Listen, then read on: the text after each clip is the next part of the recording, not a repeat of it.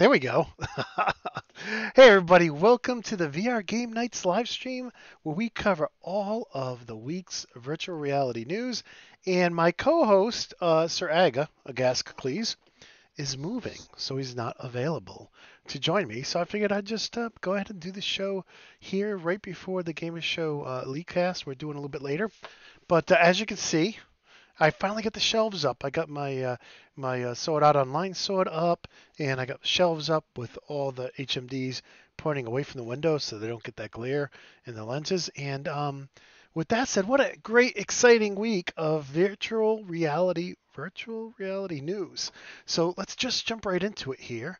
I don't have my Stream Deck set up yet, so I'm using the mouse. But in any case, let's take a look at what we got here. The first thing we'll take a look at this week, I think the biggest news is No Man's Sky, right? The announcement for No Man's Sky, the update, the Beyond update that includes virtual reality, is coming out on August 14th. That's Wednesday, right? And this is awesome. I'm so looking forward to that. We had so much fun playing this game over at the Game Show in just regular 2D. So having it in VR is going to be awesome. Now, the only thing I'm worried about is they don't say anything about Windows Mixed Reality support. So my friends with Windows Mixed Reality, I have a couple of Windows Mixed Reality headsets myself. That you may end up having to still use your Xbox controller or whatever because they don't say anything about Windows Mixed Reality controller support. They talk about Rift, they talk about Vive, they talk about Index, but no MWR. So that may be the only downside. But in any case, I'm excited about this. Now, there is an awesome video on YouTube that IGN did. So if you look up IGN, they have a great interview with Sean Murray. Goes into a lot of details about the three pillars of the Beyond release. But I really like the section when they're talking about virtual reality and how I'm just having a problem saying that tonight. Virtual reality. Where he talked about how they had to actually update all of the cockpits of every single vehicle, single spaceship, every single land vehicle, submarine, the whole 9 yards, so that it was sized appropriate in VR, but also that you could reach out and grab the handles, the throttle and the stick and whatever you were doing, the steering wheel, with your virtual reality controllers and actually drive those devices. So I'm looking forward to it. I think we're going to see some, even in 2D, we'll see some changes as far as perspectives. Like I think the ships will look bigger and different things will look bigger because I think they felt a little claustrophobic in VR. But in any case, great interview. Check that out. It's over at IGN. And I think that's the biggest news. There was also a trailer that they released. This trailer really focused on the multiplayer side of it, not on the VR. That was all released back in, I think it was April. And I think, really what I would say to that is, you know, the biggest thing for me is the fact that you'll be able to play up on PC up to 32 players. We'll be able to go, visit with each other in a shared social space like the tower from Destiny. And it's called the Nexus. You'll be able to warp it into whatever system you're in and go up there and, use the shops and also mingle with other people. And supposedly they'll be able to come to your base. So you should be able to have 32 people running around your moon or your base and hanging out with you. Now, the one thing they didn't talk about is the fire teams of the squads. They didn't say how big they were. So right now we're limited to 4-player co-op. Yes, so maybe we can see 32 people in one place, but how many people can work together at a common goal, on a mission? I know, games like Burnout Paradise were awesome for the fact that you could, you had co-op missions for 8 players, 7 players, 6 players, 5 players, all the way down to 2. So I don't know if they haven't talked about that at all. So hopefully they do the same thing. They have challenges for and missions for larger groups of people. But in any case, very excited about this. So Wednesday, we're not doing over at Live from the Oasis. We're not going to do a co-op night. I'm just going to play No Man's Sky in VR on Wednesday night by myself. So I'm really looking forward to that, giving it a shot. Up next, if you are a sim racer, I think you're going to like this story. Let me get the menu out of the way here. This is over at VR Focus. This week, Dirt Rally 2 got VR support, which is awesome. So Rift, HTC Vive, Valve Index. Now, if you have the game, you can now play it. Right now, it's on Steam, I believe, and they're working to get it on Oculus. But in any case, so if you're a Dirt Rally 2 fan and you wanted to play in VR, it's now available. I've heard some people saying they're having problems with this. I don't own the game. I have I think I have Dirt, the original Dirt. That's is it Dirt 4? I can't remember. That supported VR, and it's an older game, so the visuals ain't that good. So I really never got into it.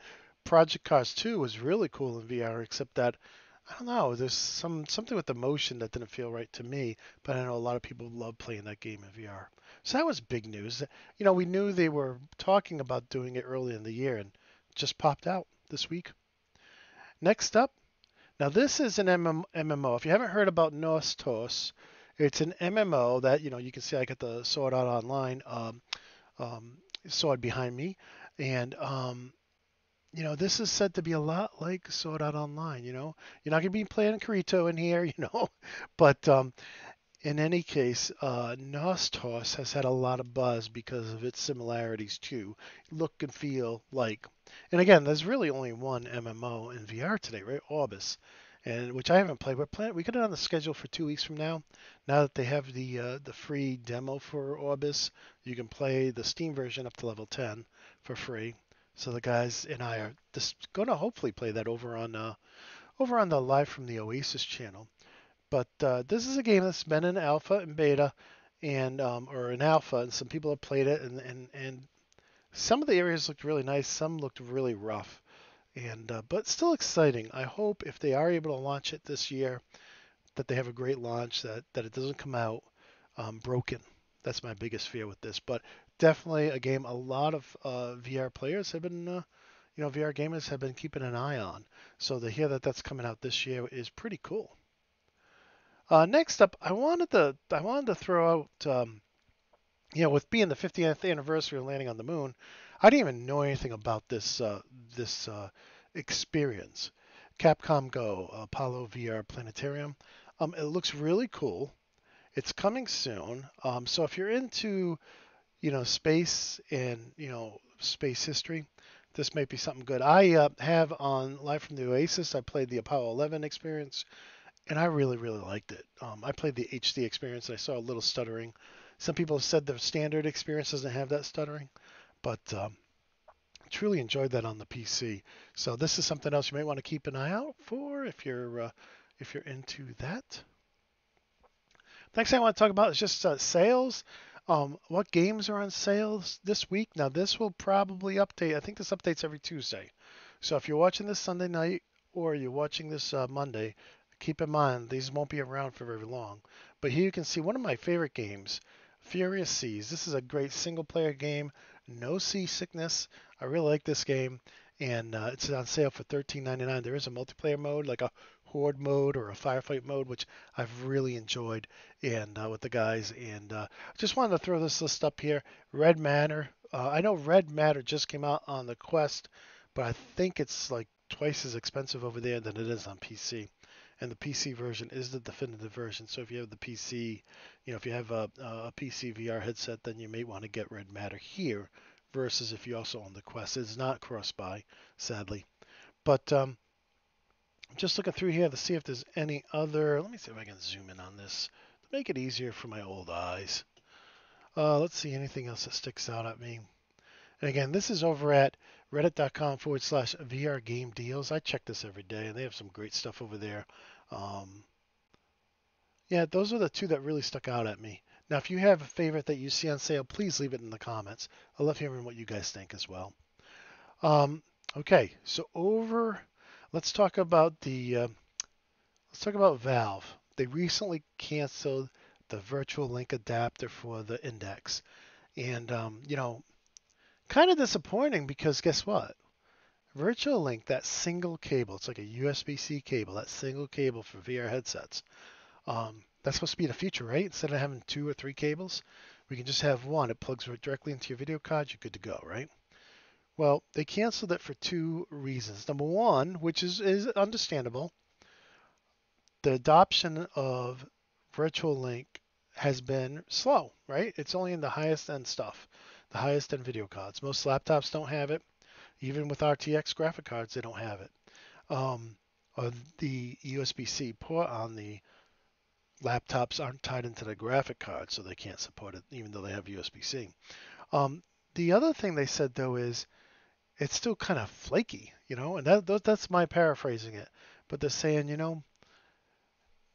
the ability to just plug it in and have it work wasn't there. The software engineers worked on it for a while, and they're like, I don't know if it's the drivers aren't ready yet that from the video card manufacturers or what, but they were like, look, we just could not get it to work reliably, and we're like, there's not a huge demand for it, so they went ahead and gave everybody refunds and credits and canceled it. So that's a little disappointing. It doesn't mean Virtual Link is out of it right now. It just means that for 2019 you're not going to be using Virtual Link for your Valve Index headset, and I don't think anybody else has Virtual Link. I mean, I could be wrong. Let me know in the comments. But as of today, I don't think anybody else has a Virtual Link cable for their headset. So let's see what's next here. This really surprised me. Vive and Rift have been fighting for the #1 spot in the Steam survey for a long time for VR headsets. But apparently the Rift S is selling extremely well because now when you combine the two, they're over 50% market share or 50% of the connected devices. I know a lot of people say they've upgraded from the CV1 to the Rift S. I didn't. Right, you can see my CV1. I think it's right here. I just didn't feel like it was that big of an upgrade. So I got a Quest instead. But I know a lot of first-time VR users, like my friend downriver. The Rift S is their first headset. It's $399, everything included. So if you wanted to get into VR today with an index, you're looking at $999. It's a huge difference, right? So in any case, this is, I think, pretty big, and this kind of spilt over to something else. But let me first show you that Steam survey so you can see it here. This is right on Steam's website. So you can see this is the chart over here. And, Windows Mixed Reality had been really growing in adoption too. It was well over 10%. I think it was over 11%. But you can't buy them anymore. They were on sale everywhere for $200. That's why I picked up a couple to play with my grandkids. But they're out of stock everywhere now. Don't know if there's going to be a WMR version 2 or not.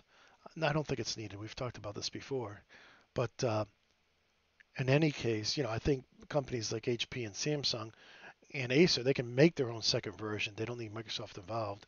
But in any case, it looks like that Windows Mixed Reality is starting to slump. I think some people are starting to trade them in or just put them back in the box and get a Rift S or another device. Maybe it's a Index or a Quest. Who knows? But in any case, speaking of the Quest, Mike over at Virtual Reality Oasis, man, I'm having trouble talking tonight. Mike over at Virtual Reality Oasis had a great review on the Quest. Like, is it worth it? Like 3 months after he got his, was it worth it? So if you're looking for something else to watch, check that out. Mike does a great job. The channel is Virtual Reality Oasis, and I thought he did a phenomenal job with some of the history too. And then which I had forgotten, because it's been a while. But in any case, that's that. Now, the other story I wanted to share. Nope, that's not it. This is it. So this is over at VR Focus, and this is the XRDC's innovation report. Now this is where they poll everybody to see, hey, what are you working on? And last 3 times, excuse me, the last 3 times the reports come out, Vive was winning. When compared to all of the headsets, most developers were working on the Vive. Okay, and I found that very interesting. I saw, Rift did start growing over time, but the Vive was always, the #1. And granted, the Vive I would have to say has the market share is the market share leader in destination-based VR places. Where you go to the mall and you put the VR headsets on and play in a like an arcade environment. But I think with the Oculus Rift and Quest, we're seeing just a huge spike in interest in Oculus. And for the first time ever, they beat out the Vive. You can see the Vive up here. So very interesting to see that. Very interesting to see that. And it'll be interesting too if the Cosmos changes that. But right now, with the rumored price of $699, personally, I think it's DOA. It doesn't have enough pluses over the Rift S to be worth the extra $300, in my opinion. I mean, you may feel different. Let me know. Let me know in the comments if you do. But that is an interesting swing. And then lastly, we had a couple of weeks ago, we had a story saying Apple's totally out of the VR AR market. And now we're getting a flurry of stories saying Apple's hiring a bunch of new people for their VR and AR, development jobs. So very interesting to see where that goes because Apple is a major player. I mean, there are a lot of people who just if Apple releases a product, they buy it because they're big fans of Apple. Um, so I thought that was very interesting too. And with that, that was all the big news for me. The biggest thing that I'm looking forward to is Wednesday when No Man's Sky comes out in VR. I'm looking forward to walking around on alien planets and jumping in my spaceship and actually climbing in my spaceship and flying it with my controls and being able to reach out and touch things. And I don't know. I hope it's really cool. But that's it for this week's news. I try to check the news every day, the VR news every day. And those are my top stories. If you think I missed something, please let me know in the comments. Of course, a new week starts tomorrow morning. So we'll have new news stories coming out then. And if you want to catch us, I will be playing solo No Man's Sky in VR for the first time Wednesday night. Typically about 7 p.m. Eastern time is when I start, and that's on the Live from the Oasis channel. You'll see a link right from our homepage here at VR Game Nights. And if you want to check us out tonight, we're playing Elite Dangerous tonight, not in VR. Um, and we'll be doing some Thargoid hunting. So that's what we're doing over there at the Gamer Show 1 website, which is also linked to from the VR Game Nights website. And the VR Game Nights YouTube channel, which if you're watching this live, that's where you're watching it from. So in any case, tomorrow morning I will publish this. I will put all the links to everything we looked at in the show notes, so you'll be able to find everything. And I just want to wish everybody a great week. Hope to see you next weekend here with more VR news. During the week, let me know any thoughts, opinions, suggestions, pros and cons. Let me know all your thoughts on virtual reality, and we'll try to include them in the show next week. But with that, because it's just me, all you got were my opinions tonight. So with Aga being out for 4 to 6 weeks or 8 weeks with the move, I'm running solo. So if you're a big fan of VR and you want to join me as a guest on the show, send me that message too. But with that, I'm going to sign off and go get ready for Elite Dangerous over at the Gamer Show 1. So until next time, my friends, peace.